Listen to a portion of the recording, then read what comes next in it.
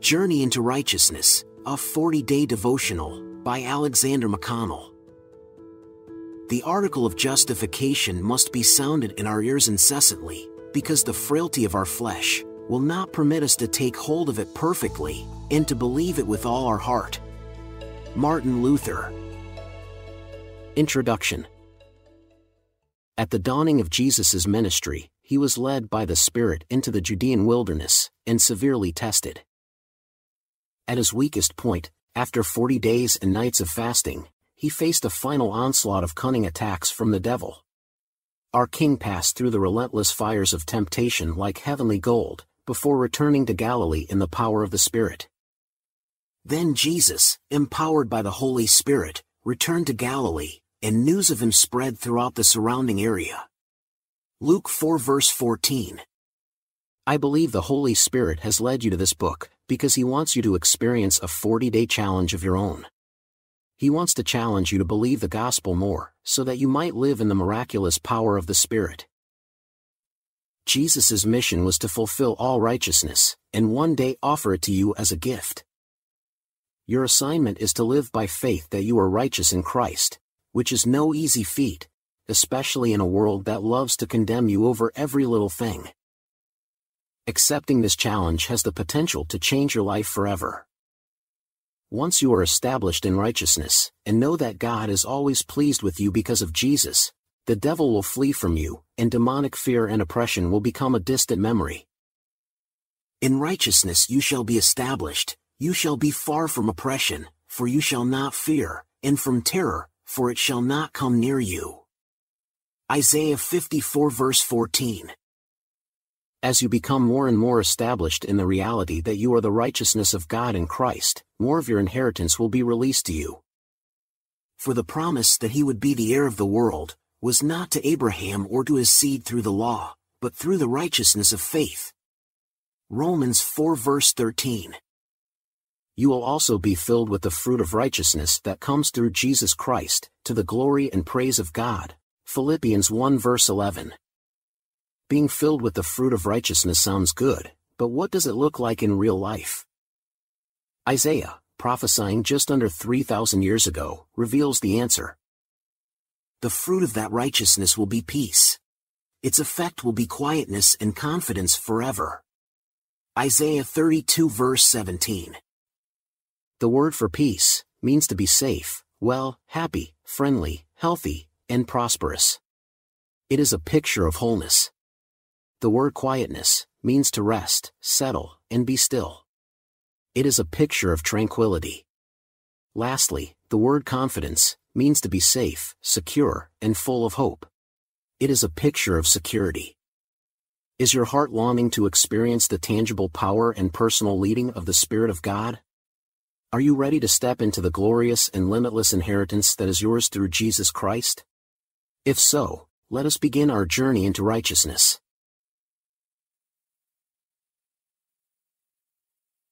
Day 1. Your righteousness is in heaven. It is because of him that you are in Christ Jesus, who has become for us wisdom from God. That is, our righteousness, holiness, and redemption. 1 Corinthians 1 verse 30. There are many things in heaven that you will not be able to find on earth today. For example, you won't be able to find the throne of God, the New Jerusalem, or your righteousness. When you welcome Jesus Christ as your Savior, he became your righteousness. If you sin today, your righteousness remains perfect in heaven. Absolutely nothing you do can affect your right standing with God ever again. You have been completely set free from the need to perform for God's approval. You already have it, thanks to your advocate with the Father, Jesus Christ the righteous. 1 John 2 verse 1. There are still many good reasons to resist sin and pursue a life of holiness, but no matter how well you walk, God continues to see you as righteous the entire time. Let me be clear about this from the beginning. There are many good reasons to resist sin and pursue holiness, but maintaining your right standing with God is not one of them. In his spiritual autobiography, Grace Abounding, John Bunyan describes the nature of his walk with the Lord, before he understood that he was righteous apart from works. One day, he is exploding with heavenly joy, confident that the blood of Jesus has forever removed his sins, and the next day, he is fearful and riddled with doubt, believing that he may still be going to hell. During this intense inner conflict, he received a supernatural message from God that set him free. But one day, as I was passing into the field, with some dashes on my conscience, fearing yet that all was not right, suddenly this sentence fell upon my soul. Your righteousness is in heaven. I thought I saw with the eyes of my soul, Jesus Christ at God's right hand. There was my righteousness. Wherever I was, or whatever I was doing, God could not say of me that I lacked his righteousness, for that was ever before him. Now did my chains fall off my legs indeed. I was loosed from my afflictions and irons. My temptations also fled away. From that time, those dreadful scriptures of God quit troubling me. Now I went home rejoicing for the grace and love of God. John Bunyan learned that it was not his earthly behavior, but his heavenly high priest, that kept him forever right with God. But because Jesus lives forever, his priesthood lasts forever. Therefore he is able, once and forever, to save those who come to God through him. He lives forever to intercede with God on their behalf. Hebrews 7 verses 24 to 25 NLT. Are you afraid that you might do something in the future that makes you unrighteous again? If so, fear no more, because God has made Jesus your righteousness. Your right standing with God is perfect and will never change, because Jesus is the same yesterday, today, and forever. See Hebrews 13 verse 8. If you believe that Jesus is your righteousness, wherever you are, or whatever you are doing, you can go through today, rejoicing for the grace and love of God, just like John Bunyan did all those years ago. When the old fears begin threatening you again, you can remind your soul that your righteousness is in heaven. Day 2. Your only boast. But God forbid that I should boast, except in the cross of our Lord Jesus Christ, by whom the world has been crucified to me, and I to the world. Galatians 6 verse 14.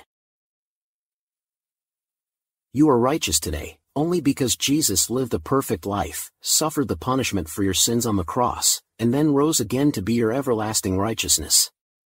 He did all of this willingly so that you could enjoy a personal relationship with God forever. Jesus has provided righteousness for every single human being in existence.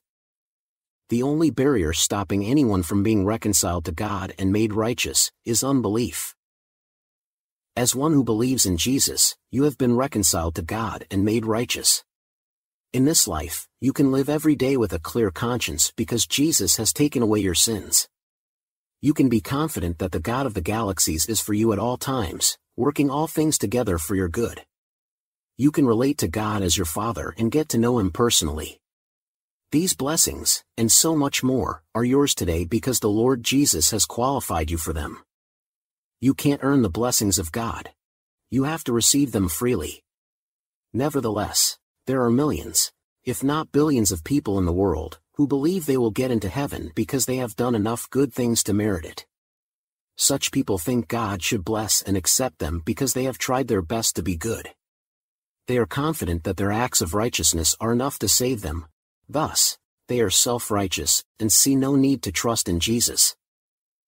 Jesus told a parable to self-righteous people, to help them trust in God's grace alone. To some who were confident of their own righteousness and looked down on everyone else, Jesus told this parable. 2 men went up to the temple to pray, one a Pharisee and the other a tax collector. The Pharisee stood by himself and prayed, God, I thank you that I am not like other people, robbers, evildoers, adulterers, or even like this tax collector. I fast twice a week and give 1/10 of all I get. But the tax collector stood at a distance. He would not even look up to heaven, but beat his breast and said, God, have mercy on me, a sinner. I tell you that this man, rather than the other, went home justified before God. Luke 18 verses 9 to 14. The Pharisee boasted in his law-keeping, and God ignored him. The tax collector sought after mercy, and God justified him. Clearly, God accepts people who trust in His mercy, and not in their good works. Who do you identify with most in this parable? If you are anything like me, you can relate to both men. The only way to free your heart from self-righteousness is to boast in the cross alone. You must continually remind yourself that, not by works of righteousness which we have done, but according to His mercy He saved us, through the washing of regeneration and renewing of the Holy Spirit. Titus 3 verse 5. The more revelation you receive concerning the finished work of Jesus, the more you will be delivered from the deception of self-righteousness. You will soon know without a shadow of a doubt that you have nothing to boast in except the grace of God. Where is boasting then? It is excluded. By what law? Of works? No, but by the law of faith. Therefore we conclude that a man is justified by faith apart from the deeds of the law. Romans 3 verses 27 to 28. Paul had so much revelation about the grace of God, that he called himself a fool, a madman, an insane person, when he chose to boast about himself to the Corinthian church. See 2 Corinthians 11 verse 23. This is an appropriate response to someone who glories in what they have done for Christ, instead of what Christ did for them. They are acting like someone who has gone insane. We all go a little crazy at times, so if you find yourself exalting your works, and looking down on others, treat it as a symptom of unbelief, and begin to boast anew in Jesus' finished work. As you live by faith that you are righteous apart from works, you will begin to experience profound happiness. And in this same way, David speaks of the blessing on the one to whom God credits righteousness apart from works. Blessed, and happy, and favored, are those whose lawless acts have been forgiven, and whose sins have been covered up, and completely buried. Romans 4 verses 6 to 7 Amplified Bible. Never let anyone make you feel unworthy, guilty, or condemned, because of your behavior. God so loved you, that He gave His only Son to make you righteous. That is something you can boast about forever.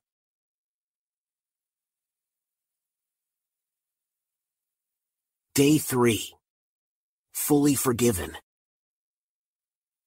Bless the Lord, O my soul, and forget not all His benefits, who forgives all your iniquities, who heals all your diseases. Psalm 103 verses 2 to 3. The exact second you receive Jesus as your Savior, you receive forgiveness for all of your sins, past, present, and future. Your sins are gone forever. Then he adds, their sins and lawless acts I will remember no more. And where these have been forgiven, sacrifice for sin is no longer necessary. Hebrews 10 verses 17 to 18.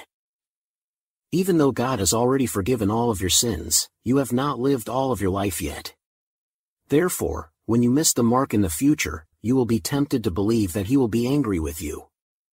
In real time, you decide to sin, and feel guilty because of what you have done. You think God sees you in your sins, but He still sees you in His Son. You remain holy and without blemish in His sight. God will discipline you when you are going astray, because He wants you to fulfill your potential and experience the peaceable fruit of righteousness. Hebrews 12 verse 11. But please don't think of a naughty step. There is only encouragement to take steps in the right direction, a direction that leads to life. God doesn't push you away from Himself when you sin. If anything, He pulls you closer. Don't expect the devil to remind you of this. Anytime you fall into sin, he will be quick to point an accusing finger at you. To avoid coming under condemnation, you need to remind yourself that God has sworn that He will never get angry with you, or rebuke you. For this is like the waters of Noah to me. For as I have sworn that the waters of Noah would no longer cover the earth, so have I sworn that I would not be angry with you, nor rebuke you. Isaiah 54 verse 9. The Hebrew word for rebuke is the same word used when Joseph shared his dream with his father. So he told it to his father and his brothers, and his father rebuked him and said to him, "What is this dream that you have dreamed? Shall your mother and I, and your brothers indeed come to bow down to the earth before you? Genesis 37 verse 10. Joseph shared something personal and controversial with his earthly father and received a rebuke for doing so. I have no doubt he was hurt by his father's reaction. I'm sure you can relate. How many times have you shared something vulnerable with a loved one, hoping to find understanding and support, and all you receive is a rebuke of some kind? I have good news for you. God has sworn that He will never rebuke you that way. No matter what you share with God, you can be 100% sure that He will not get angry with you or rebuke you. When God swore never to flood the earth again, He did so without adding any condition. No matter how wicked this world becomes, you can be confident that He will never send another worldwide flood to destroy humanity. In the same way, no matter how destructive your behavior might become, God has promised that He will only be kind to you. Your Heavenly Father's kindness towards you is more secure than the mountains. For the mountains shall depart and the hills be removed, but my kindness shall not depart from you, nor shall my covenant of peace be removed, says the Lord, who has mercy on you. Isaiah 54 verse 10. Why does God continue to treat you with kindness, when your sins deserve wrath and judgment? There's only one answer that makes sense. The gospel. Your Savior has already suffered God's punishment for all of your sins, so you don't have to. Divine justice has been satisfied. Therefore, God can always look upon you favorably. Living a godly life is still vital for many reasons, but you must be careful not to base your righteousness upon your godliness. One night I had a dream that helped me understand the difference. I saw a little boy, about 5 years old, playing with a toy boat and a toilet. I rushed over to him and said, "Don't play in that water. It's dirty." Even though that little boy was doing something unclean, he remained innocent in my eyes. In the same way, even when you sin, you remain innocent in God's eyes. Since God is a good Father, He will discourage you from playing around in the dirty waters of sin. Nevertheless, your behavior cannot change how He sees you, because Jesus' blood has made you eternally innocent. Day 4. The obedience of Christ. And being found in appearance as a man, He humbled Himself, and became obedient to the point of death, even the death of the cross. Philippians 2 verse 8. How many sins do you have to commit to become a sinner? The answer is none. Ever since Adam disobeyed God, every single person has been born in sin. It may not seem fair, but it is a spiritual fact. We all come into this world with Adam's fallen spiritual nature in us, just like we are all born having received some bad genes from our parents. David clearly expressed this truth. Surely I was sinful at birth, sinful from the time my mother conceived me. Psalm 51 verse 5. Thankfully, God did not leave us in our helpless and hopeless condition. Although under no obligation to do so, God provided an easy way for us to be redeemed. He did this, not by sending us a list of rules, but by sending His Son. Jesus, the last Adam, succeeded where the first Adam failed. Adam was tempted in paradise, surrounded by love, safety, and abundance, and he gave in. Jesus was tempted in the wilderness, surrounded by snakes, scorpions, and lack, and he overcame every temptation he faced.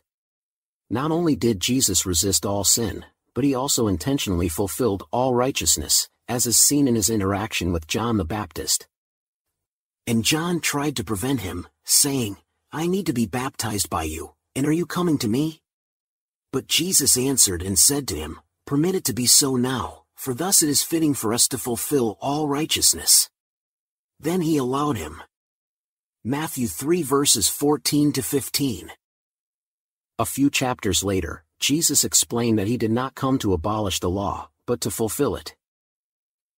"Think not that I am come to destroy the law, or the prophets. I am not come to destroy, but to fulfill."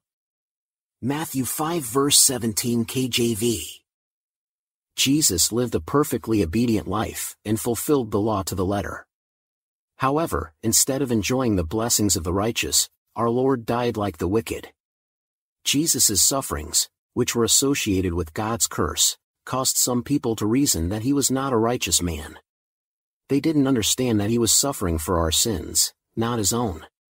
Jesus was carrying away the sins, sicknesses, and curses of the entire world in his own body. We turned our backs on him and looked the other way. He was despised, and we did not care. Yet it was our weaknesses he carried, it was our sorrows that weighed him down. And we thought his troubles were a punishment from God, a punishment for his own sins. Isaiah 53 verses 3-4 NLT. Even though Jesus lived a righteous life, he suffered the consequences of your sins, so that even though you have lived a sinful life, you may enjoy the rewards of his righteousness. God even changed your nature. In the same way that you became a sinner by nature, because of Adam's disobedience, you became righteous by nature, because of Jesus' obedience. For as by one man's disobedience many were made sinners, so also by one man's obedience many will be made righteous. Romans 5 verse 19. You were born again in true righteousness and holiness when you believed the gospel. And that you put on the new man, which was created according to God, in true righteousness and holiness. Ephesians 4 verse 24. You are now a righteous person, and in the same way that doing good works while you were a sinner, could not change your old self, doing evil works, now that you are righteous, cannot change your new self. You are righteous because of the new birth. Your obedience has nothing to do with it. The only obedience that is necessary for you to be made righteous, is what Paul called the obedience to the faith, Romans 1 verse 5 ESV, which means believing the gospel message. Therefore, an obedient person in the new covenant, is someone who accepts the gospel, and a disobedient person is someone who rejects it. Of course, you can still be disobedient to the Spirit's leading, but if you continue to believe that you remain righteous in these times, you will undoubtedly learn to walk with him more consistently in the long run. If the enemy has been playing mind games with you, implying that your righteousness depends on your obedience, I encourage you to say the following words out loud. I do not trust in my behavior to keep me right with God. I trust in Jesus' obedience. I am the righteousness of God because of what my Savior did, not because of what I do. I believe the gospel. Appealing to your obedience never silences the devil's accusations, but pointing to Jesus' obedience always leaves him speechless. Every time you respond to condemnation with the gospel, you are bringing into captivity every thought to the obedience of Christ. See 2 Corinthians 10 verse 5.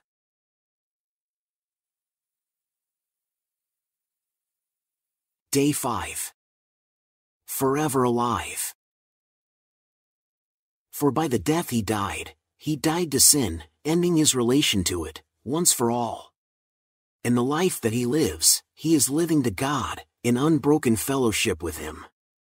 Even so, consider yourselves also dead to sin, and your relation to it broken, but alive to God, living in unbroken fellowship with him, in Christ Jesus. Romans 6 verses 10-11, Amplified Bible. One day, I was feeling far from God, and my soul began filling with fear. In my spirit, I heard a gentle, reassuring voice say, "You no longer exist apart from me." I believe the Lord Jesus was reminding me that I am one with him. Therefore, I cannot be far from God. For you died, and your life is hidden with Christ in God. Colossians 3 verse 3. You were once dead in sin, see Ephesians 2 verse 1, meaning that you were joined to sin and separated from God. However, now you have died to sin, meaning that you are united to God and separated from sin. Your sins are as far away from you as the east is from the west, an infinite distance. He has removed our sins as far from us, as the east is from the west. Psalm 103 verse 12. When you believe the gospel, you were forever set free from sin. You are now as free from sin as Jesus, because you are in him. I do not doubt that you are still battling with sinful behavior of some kind, but you are no longer a slave of sin, even when you are acting like it. You are now a slave of righteousness. Over time, you can change your behavior gradually, but God has already changed your identity completely. But God be thanked, that though you were slaves of sin, yet you obeyed from the heart that form of doctrine to which you were delivered. And having been set free from sin, you became slaves of righteousness. Romans 6 verses 17 to 18. When Jesus died on the cross, he died to the realm of sin forever. For the rest of eternity, he lives in the love and favor of God. Since this is true for Jesus, it is also true for you, because you are in him. You will not always feel like you have died to sin and are forever pleasing to God. Some days you will feel like he is angry with you. I trust you have already realized that your feelings can be deceptive. You can't always rely on your emotions to communicate truth, but you can always rely on what God says, because his word is truth. The Apostle Paul explicitly teaches believers to think of themselves as those who have died to sin and are now alive to God. For the death that he died to sin, once for all. But the life that he lives to God. Likewise, you also reckon yourselves to be dead indeed to sin, but alive to God in Christ Jesus our Lord. Romans 6 verses 10 to 11. In his book, Living Under Grace, preaching through Romans 6 verse 1 to 7 verse 25, Michael Eaton, commenting on the above verses, writes, "What does it mean to reckon? It means you grasp hold of what has happened to Jesus. Then it means that you realize that what is true of him is true of you. He has died to the realm of sin. He is living in a new realm in the presence of God. Whenever you wake up each morning, you are to reckon that you have permanently left the realm of sin. You now live in unbroken fellowship with God in Christ. God wants you to be conscious of this spiritual reality as you go about your day, so that you can delight in his love, experience his power, and walk in newness of life." Day 6. Rest and discover grace. There remains therefore a rest for the people of God.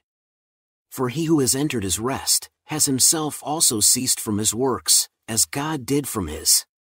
Let us therefore be diligent to enter that rest, lest anyone fall according to the same example of disobedience. Hebrews 4 verses 9 to 11. A vast number of the children of Israel were not able to enter into the promised land, because of their unbelief in God's goodness. Today, much of the church has not entered into God's promise of rest, for the same reason. We find it too hard to believe that God would make us righteous as a free gift. We think there must be some catch, something we must contribute. How do you enter into rest? You must decide to stop working to be right with God, or to deserve a blessing from him. You already have these things in Christ. See 2 Corinthians 5 verse 21, Ephesians 1 verse 3. In the same way that God stopped working on the seventh day of creation, because he had finished everything, you too must rest from working, because God has already made you righteous and blessed in Christ. There is nothing more for you to do, except enjoy God and his glorious blessings. This is why it's such a wicked thing, to keep rules with the intention of earning God's favor. When someone tries to keep the 10 Commandments, or any commandment for that matter, to earn something from God, they are saying, "Jesus didn't finish the job. I'll have to finish it myself." Don't get me wrong. There are times when you will need to prepare yourself to inherit a blessing, but this is very different from trying to earn it. Sometimes God will withhold a good thing from you, because you are not ready for it. It would do you more harm than good, because you are still in need of more training. I have lost count of how many times I have complained to God about not having a particular blessing, only to hear him say, "Son, if I gave you that today, would you be able to handle it?" My answer is always no. Once I can see past my impatience, I am thankful that God doesn't give me everything I desire straight away, because an inheritance gained hastily will not be blessed in the end. See Proverbs 20 verse 21. It is always wise to prepare for blessings, but it is foolish to attempt to earn them. trying to work for what God freely offers, is what causes believers to fall from grace. Contrary to popular belief, falling from grace is not stumbling into sin, but descending into legalism. For if you are trying to make yourselves right with God by keeping the law, you have been cut off from Christ. You have fallen away from God's grace. Galatians 5 verse 4 NLT. Returning to works of self-righteousness is the vilest act of disobedience possible, because it undermines the finished work of Christ. The only way to keep yourself from falling from grace is by working hard not to work. Yes, you heard that correctly. You remain in God's favor by laboring to rest. Let us labor therefore, to enter into that rest. Hebrews 4 verse 11 KJV. I am not encouraging you to quit your job or to stay in bed all day. I am saying you should work hard to believe that Jesus has made you righteous. Your devotional acts, whether they are worshiping, praying, or reading the scriptures, should always emphasize Christ's devotion to you, not your devotion to the Lord.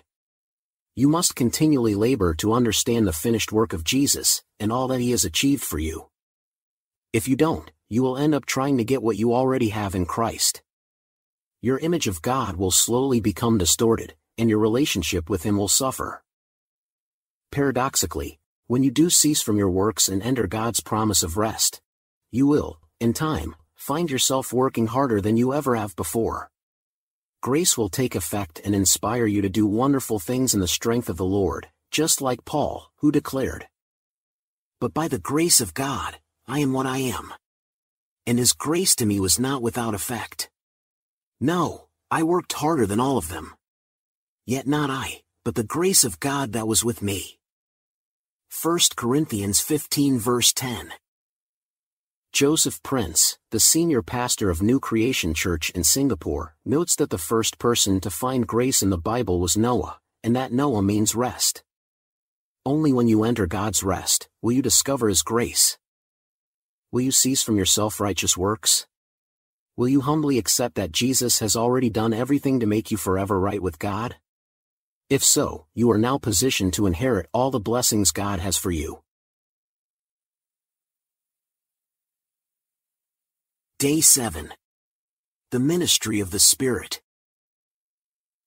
But if the ministry of death, written and engraved on stones, was glorious, so that the children of Israel could not look steadily at the face of Moses, because of the glory of his countenance, which glory was passing away, how will the ministry of the Spirit not be more glorious? 2 Corinthians 3 verses 7 to 8. According to Jesus, the kingdom of heaven will consist of the greatest people the world has ever seen, the sons and daughters of God. See Matthew 11 verse 11. All of God's children are unique and have equally unique callings. As a result, the body of Christ offers a seemingly endless list of ministries. Although countless ministries exist in the church, they all fall into one of two categories. 1. The ministry of the letter, which kills. 2. The ministry of the Spirit, which gives life. The Apostle Paul contrasted these two ministries in his second letter to the Corinthians. He has made us competent as ministers of a new covenant, not of the letter but of the Spirit, for the letter kills, but the Spirit gives life. 2 Corinthians 3 verse 6. As a believer, it is crucial to discern between these two ministries. It is a matter of life and death, not only for you, but also for whoever God calls you to influence. Why do you think Paul instructed Timothy to watch over his life and teaching closely? He knew that false doctrine destroyed people, and sound doctrine saved them. Watch your life and doctrine closely. Persevere in them, because if you do, you will save both yourself and your hearers. 1 Timothy 4 verse 16. Timothy was already saved, so why did Paul say, "You will save both yourself and your hearers"? The answer is clear when we understand what the word save means. The Greek word Paul used is sozo, and means to deliver and make whole. Paul was informing Timothy that believing and teaching sound doctrine would result in wholeness for himself and his hearers. In other words, Timothy and those he taught would become spiritually, emotionally, and physically stronger as they continued in the teachings of grace. For a long time, I didn't understand this truth, because I sat under ministries that mixed law and grace, which resulted in tremendous confusion. I had no stability in my life whatsoever, because I never knew what to expect from God. I knew that I was saved and going to heaven, but at the same time, I had this deep-seated fear that God was not satisfied with me. The anxiety became so severe that I was afraid to leave my house. My skin cracked and bled so badly that I was unable to shower properly. I honestly felt like I was dying. It was during this time when I realized that I was living under the ministry of death. The Bible says the ministry of death is written and engraved on stones, 2 Corinthians 3 verse 7. This verse is referring to the 10 Commandments. Therefore, the ministry of death is the self-righteous system of the law, which says, if you do right, God will bless you. But if you do wrong, He will curse you. Suddenly everything became clear. The Spirit began leading me to bold ministers, who were teaching the new covenant with clarity, and were not mixing self-righteousness into their messages. I persevered in listening to their teachings, and studying the Word for myself. Over time, I began to regain my strength. I realized that I was not only saved by grace, but I was also meant to live by it. Before this, I had believed that God's unmerited favor was for beginners and unsaved people.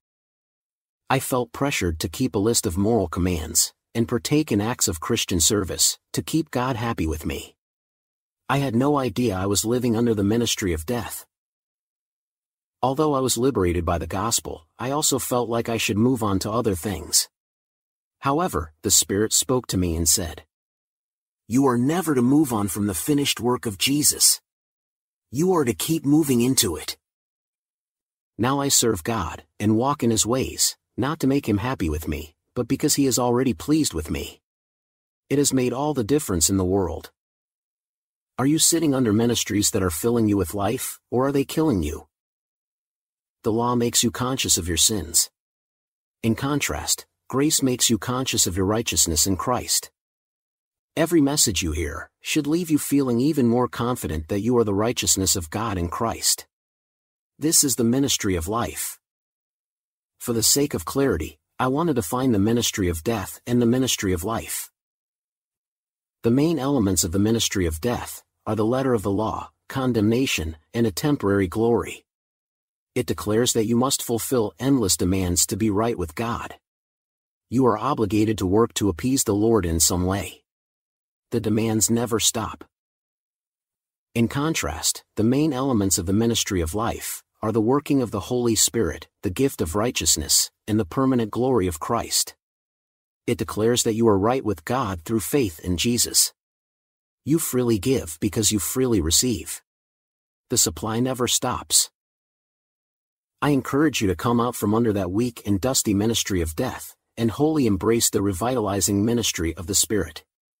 Under the ministry of the Spirit, your wounds will heal, your heart will grow strong, and your faith will naturally spring forth into good works. You will have life, and you will have it in abundance, as Jesus promised. The thief does not come, except to steal, and to kill, and to destroy. I have come that they may have life, and that they may have it more abundantly. John 10 verse 10. Day 8. The fullness of God. I also pray that you will understand the incredible greatness of God's power for us who believe Him. This is the same mighty power that raised Christ from the dead and seated Him in the place of honor at God's right hand, in the heavenly realms. Ephesians 1 verses 19 to 20, NLT. Lectio Divina is Latin for divine or sacred reading. It guides a person to study a text of Scripture and to commune with God by asking 4 questions. 1. What does the text say? 2. What does the text say to me personally? 3. What do I want to say to God? 4.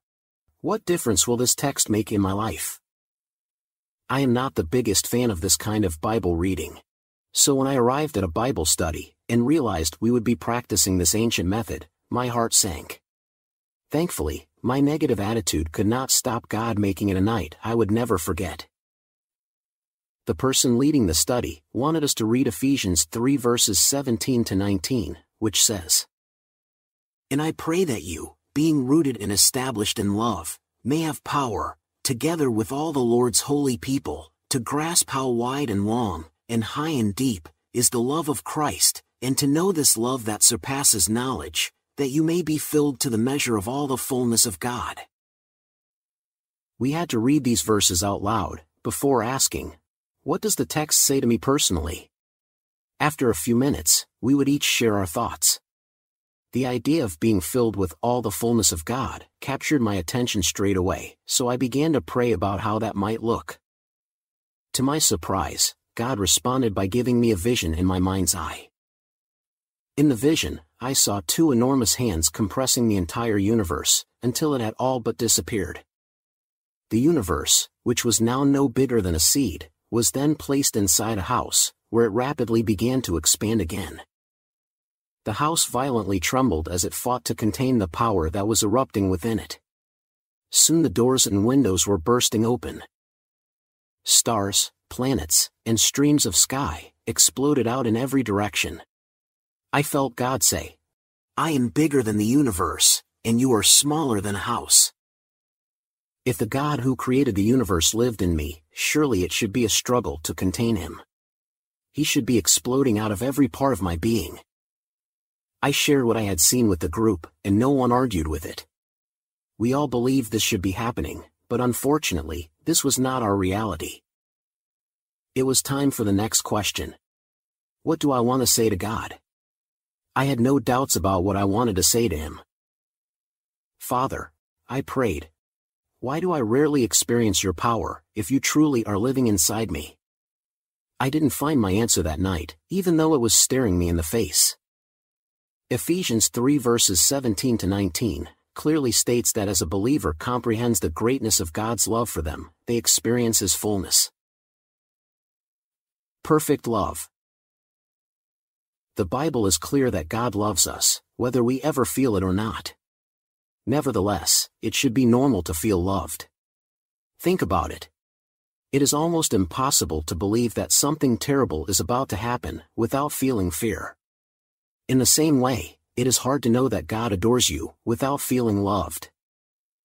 It is my personal conviction that the feeling of love plays a part in casting out fear. I've noticed that it is very hard to feel both loved and fearful at the same time. By this is love perfected with us, so that we may have confidence for the day of judgment, because as he is, so also are we in this world. There is no fear in love, but perfect love casts out fear. For fear has to do with punishment, and whoever fears has not been perfected in love. 1 John 4 verses 17 to 18 ESV. According to John, the way to experience this love that casts out fear is by understanding that you are righteous, and never have to fear God's punishment ever again. If you can accept this, God's love and power will erupt within your heart. Of course, what this looks like will differ for every person, but in some way, God's power will affect your daily life. I also believe you will bring the completeness you have in Christ to others, just like Paul did. The same power that worked mightily in him will work in you. We proclaim him, admonishing every man, and teaching every man, with all wisdom, so that we may present every man complete in Christ. For this purpose also I labor, striving according to his power, which mightily works within me. Colossians 1 verses 28 to 29 NASB. I want you to take a few minutes and answer the final question for yourself. What difference will this text make in your life? Will you dare to believe that you are as righteous as Jesus, and that God will never again punish you? I hope you do, because God is eagerly waiting to unleash his power. Your life will never be the same.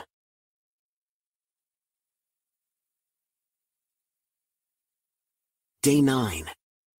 You are free now. Part 1. Therefore, there is now no condemnation for those who are in Christ Jesus. Romans 8 verse 1. When I say I'll do something tomorrow, it is my way of telling myself that I'll get round to it, just not now. I have used this phrase to put things off for so long, that I no longer believe myself when I say it. The truth is, I probably won't do it tomorrow, but I feel better saying that I will. It's completely normal to put off the things we hate. However, it's extremely abnormal to put off the things we love. Think of children on Christmas Eve. I'm not sure about you, but I used to sit up all night, counting down the hours until Christmas Day. As soon as morning arrived, I rushed downstairs to open my presents. I couldn't get to them quickly enough. Do you think I have ever been this eager to go to the dentist? Of course not. There are no excited dental patients because nobody enjoys going to the dentist. Most of us only go when the pain becomes too much to bear, and we are out of options. Now let me ask you a question. Why are you putting off being free from condemnation, when you can experience it right now? Romans 8 verse 1 says, "There is, right now, right this very moment, no condemnation for those in Christ Jesus." This very second, you should be free from every sense of guilt and shame. But why is it so hard to live free from condemnation? If you haven't realized it by now, you have an enemy whose main agenda is to spew accusations at you. See Revelation 12 verse 10. The devil hates to see you enjoying the goodness of God, because he wants to keep you feeling miserable and damned, just like him. I believe the enemy uses the following three-step process to condemn you. Step 1. He sets up a standard that you need to keep, in order to get right with God. Step 2. He points out that you are falling below the standard, and are no longer right with God. Step 3. He tells you that God is angry and disappointed with you for not reaching the standard. The only way to overcome condemnation is to refuse to judge your righteousness by your obedience to a set of external standards. Removing such requirements takes away the devil's weapon of condemnation. It disarms him. Jesus did this for us at the cross. Having wiped out the handwriting of requirements that was against us, which was contrary to us. And he has taken it out of the way, having nailed it to the cross. Having disarmed principalities and powers, he made a public spectacle of them, triumphing over them in it. Colossians 2 verses 14 to 15. When Satan says something like, "I saw you coveting earlier. God is angry with you," you can reply, "It's good not to covet, but coveting can't make God angry with me."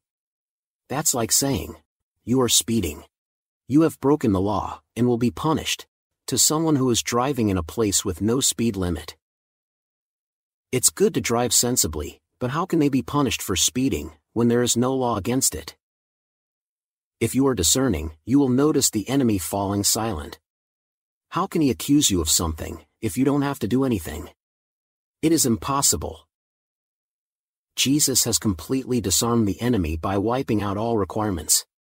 However, if you think you have to share your faith, pray enough, or do something to stay right with God, you are rearming Satan. He can now accuse you of not sharing your faith enough, not praying enough, etc. In essence, if you believe you are required to do anything to stay right with God, the enemy can condemn you.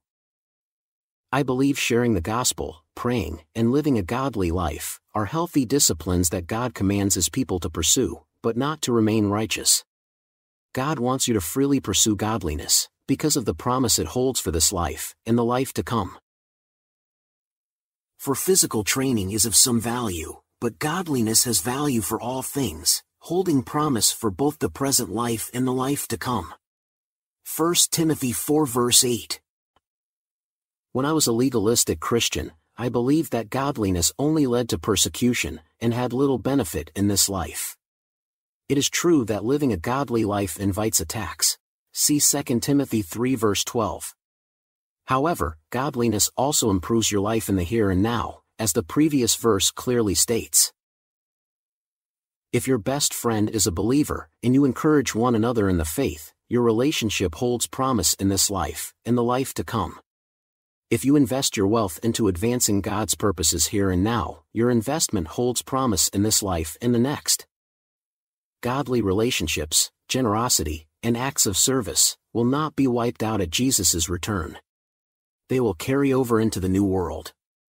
People that you blessed and befriended in the here and now will remain in contact with you then. They will welcome you into their homes. I tell you, use worldly wealth to gain friends for yourselves, so that when it is gone, you will be welcomed into eternal dwellings. Luke 16 verse 9. I trust you can see the wisdom of God in removing all requirements to be righteous. You don't have to perform acts of godliness to remain right with God.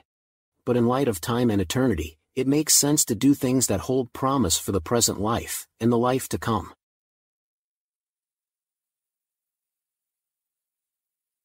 Day 10. You are free now. Part 2.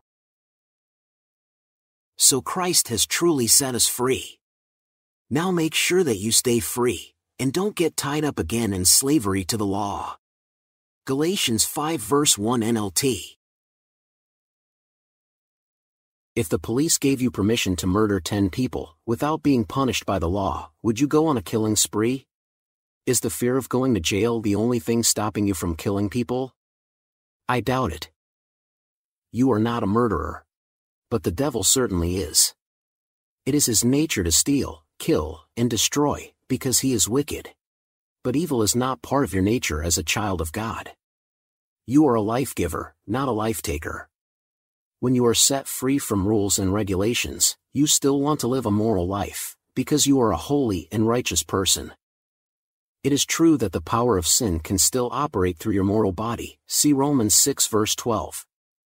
As a result, you will often find yourself giving in to evil desires and doing the very things you don't want to do. Some days, you will let sin reign and feel miserable. Other days, you will express your new self and feel satisfied. If you want to express your new self more consistently, you need to take away the power of sin. The Bible teaches that the strength of sin is the law. The sting of death is sin, and the strength of sin is the law. But thanks be to God, who gives us the victory through our Lord Jesus Christ. 1 Corinthians 15 verses 56 to 57. The scriptures are clear that apart from the requirements of the law, sin lies dead. But sin, taking opportunity by the commandment, produced in me all manner of evil desire. For apart from the law, sin was dead. Romans 7 verse 8. In other words, any time you subject yourself to living under a list of requirements to be right with God, you are giving life to sin. Once I was alive apart from the law, but when the commandment came, sin sprang to life, and I died. Romans 7 verse 9. To successfully overcome sin in your life, you need to get out of the dark, cramped caves of self-righteousness, and start traveling the beautiful world of grace. For sin shall not have dominion over you, for you are not under law, but under grace. Romans 6 verse 14. If you insist on trying to live up to a list of requirements to stay right with God, you are breathing life and strength into sin and keeping the devil armed. As long as the devil is armed, he can condemn you, and as long as you feel condemned, you cannot experience life in the Spirit, which is your only hope of living a genuinely godly life. I am convinced that many believers are not experiencing life in the Spirit, because they still think God is condemning them for their sins. How can we take hold of our Father's hand with confidence, if we still believe He is pointing His finger at us? We can't. As a result of this wrong believing, our hearts condemn us, we have no confidence before God, and we struggle to receive anything from Him. The opposite is also true. Beloved, if our heart does not condemn us, we have confidence toward God. And whatever we ask we receive from Him, because we keep His commandments and do those things that are pleasing in His sight. 1 John 3 verses 21 to 22. The more freedom you experience from condemnation, the more good things you can receive from God. But doesn't John say, we must keep God's commandment to be free from condemnation? Yes. But what is that command? And this is his commandment, that we should believe on the name of his Son Jesus Christ, and love one another, as he gave us commandment. 1 John 3 verse 23. The command you must obey to please God is to believe in Jesus, which means believing the gospel. As you persevere in faith, the Spirit will produce love in your heart, and that love fulfills the goal of every commandment. See Romans 13 verses 8 to 10. All you have to do is receive God's love, and give it to others. John goes on to make it clear that you can only love because God first loved you. We love each other because he loved us first. 1 John 4 verse 19 NLT. Take a few moments to let this life-changing truth sink deep into your heart. Loving others with the love you receive from God is how you have been commanded to love. As you believe, rest in, and explore the finished work of Jesus, the Spirit will draw God's character out of your heart. He will bring forth love, joy, peace, forbearance, kindness, goodness, faithfulness, gentleness, and self-control. It is poignant that Paul writes, "Against such things, there is no law." Galatians 5 verses 22 to 23.